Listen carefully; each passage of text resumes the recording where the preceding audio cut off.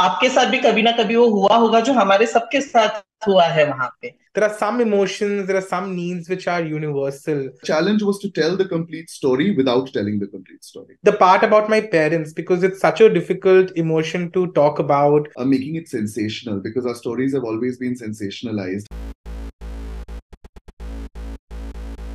Hi guys, this is Manisha and welcome to IWMBuzz. Today I have with me the team of Rainbow Rishta. Welcome to IWMBuzz and congratulations on your docu-series. Thank you. Thank you so much. First of all, sir, I want to know from you, Jaydeep sir, what motivated or inspired you to tell this story, like this docu-series? What motivated me is that nothing like this exists, actually. What we have Yeah. made, and I truly believe, and I'm not being arrogant about this, but I really feel that you have, and from the reactions, that you haven't seen an honest representation of queer lives and queer joy. And I wanted to capture that. Ek kamre mein, when queer people are together, we're always almost feeding off each other's energies and the support that we have from each other, and that makes us thrive. I wanted to make a show that can show the world, what queer joy looks like, feels like, and how empowering it is, and how the world is a better place with it. Amazing. Daniela, I want to know, like, when they told you about this docu-series, what motivated you to be a part of it? When Naveen came with me, being really honest, he did not tell me that where this document series is going to happen on. He just called me up casually and said, "Listen, I want you to give me a love story. I don't know where is it going. I don't want to give you any hopes, but just give me a love story, and I would be happy to hear." So I have always been out as a person, and I said, "Ha, theek hai. I have spoken about so many things. Let's talk about." And I gave Naveen my love story, and then he came back to me in December and said, "Listen, Amazon has selected your story. We are working on it, and we are very happy. What about you getting married on screen?" And I was like, "Oh my God, what are you talking? Like a queer marriage on screen, literally?" And he said, "Yes, why not?"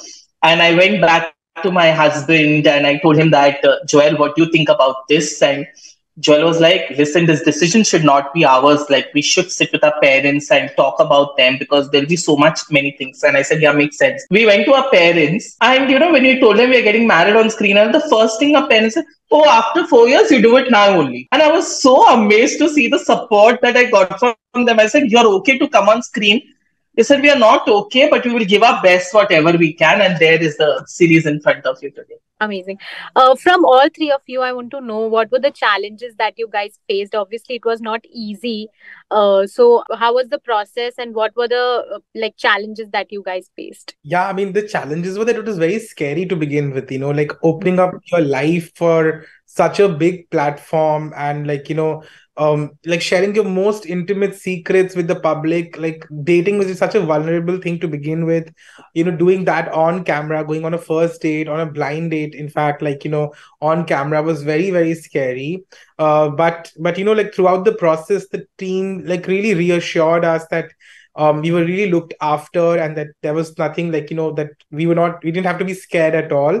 And that really helped. So it was really challenging to begin with. That was my biggest challenge, was like, how do I open up, like my most part that I want to hide from the world, like, my house, my cupboard, my closet. How do I share that with the world? That was the challenging part. And also the part about my parents, because it's such a difficult emotion to talk about, because you love your parents so much, you don't want to like put them in a bad light, but you also you feel some kind of way to share that with the world, knowing that that might inspire somebody, or that might make somebody else feel like, okay, this is not something that I'm going through by myself. Somebody else is also going through this experience, so that might put them at ease a little bit. That was the challenge that I faced. Yeah. So, as a director, what challenge you faced? One of the biggest challenges, because, I mean, I'm queer myself, and for me, I was very clear that I wanted to tell a story of superheroes so that, someone who's young, struggling in the closet can see that the world is a place where you can be your authentic self, and there'll be enough people to celebrate you and accept you. So for me, the challenge was to tell the authentic stories without making it sensational, because our stories have always been sensationalized. And I just read somewhere, in fact, which my heart sank a little bit. I just read somewhere where they said, "Oh, they haven't gone too much into Daniella's past. Oh, they haven't gone too much into Saddam's past. Why are you interested in sensationalizing our stories?" I have to, as a filmmaker, respect certain boundaries that the characters set up. I have that trust because I respect those boundaries. And you, as a viewer, want me to constantly perform for you. You're interested in knowing about Daniella's past? Open your eyes and see the world that you're living in. You want to know about Saddam's past? You look into yourself and see how you other us and push us into these corners. Don't expect us to make a textbook of how not to be, how not to discriminate, how to be a better person. That's not my job. That's your job. That's your homework. You do it. I want to make a show about joy. So that was very difficult for me to navigate where, a lot of the times Shubhra, Hriday and I would talk about, should we hold back? And a lot of the times, like I did, Lush was saying that Shubhra would go to Ayushmaan and say, hey, this is going to come out on screen. This is, if the whole world is going to watch it, do you want to talk so candidly? So we always gave the agency. Our challenge was to tell the complete story without telling the complete story.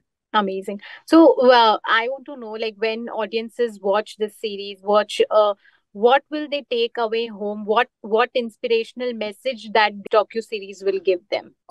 There is no inspirational message, really. Honestly, this is not.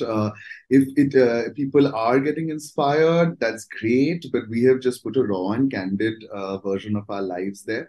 I hope people realize that loving is much easier than hating. So use your other energy, love the world, be empathetic, and use the other energy in, go rock climbing or do something interesting with your lives. I don't know, Ayushmaan, Daniella, what do you think?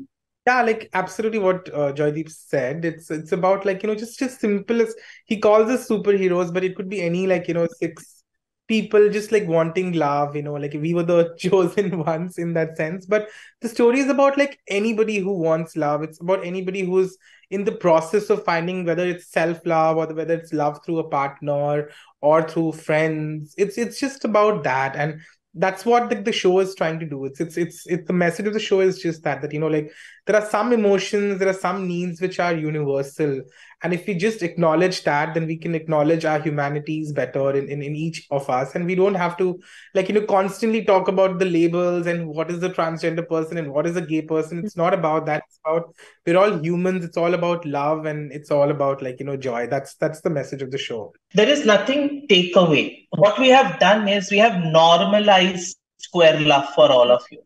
We have normalized love the way you may experience in your own life. आपके साथ भी कभी ना कभी वो हुआ होगा जो हमारे सबके साथ हुआ है वहां पे. And that is exactly what we have done. Nothing special. Look at the series. Give a lot of love. The only message that you need to take away is we all are human beings and we need only respected like human beings. That's it. Amazing. Lastly, my last question is, how did this name Rainbow Rishta came? Because obviously it's such a unique and such a different name. Like nobody could have thought of such a unique name for this series. So how did this story behind this name came? The name was already there when I came onto the project. So Vice had developed it and taken it to Amazon, and the name has always been there from the beginning. Yeah. So, I mean, none of us in this room can take credit for it. Okay, amazing. Thank you so much, guys. It was lovely speaking to you. Good luck for the series. Thank you. Thank you so much. And take care. Bye. Yeah.